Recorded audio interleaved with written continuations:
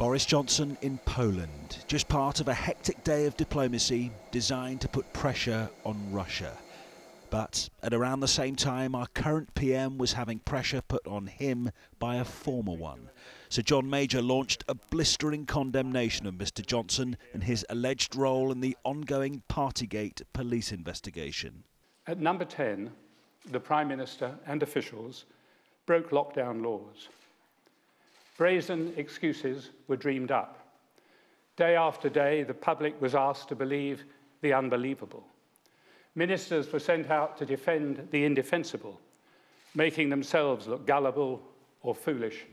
Today, Scotland Yard confirmed that it had not yet contacted Mr Johnson as it began the process of reaching out to around 50 people who may have attended gatherings in Downing Street. The Prime Minister says he has more pressing matters to deal with.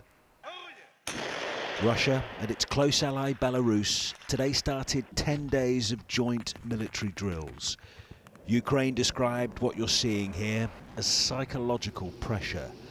Commenting from Brussels, Boris Johnson said such scenes were fueling fears of an invasion. We're seeing the massing of huge numbers of tactical battalion groups, tactical groups on the borders of Ukraine, 70 or more. This is probably the most dangerous moment, I would say, in the course of the next few days, in what is the biggest security crisis that Europe has faced for decades.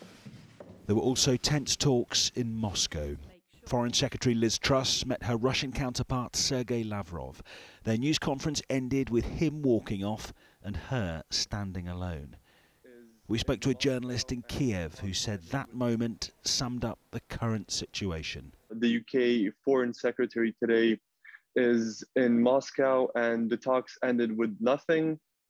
So in Ukraine, everybody's waiting and everybody's tired of waiting right now. These efforts to de-escalate the Ukraine crisis have so far proved unsuccessful, as the PM continues to be overshadowed by events at home.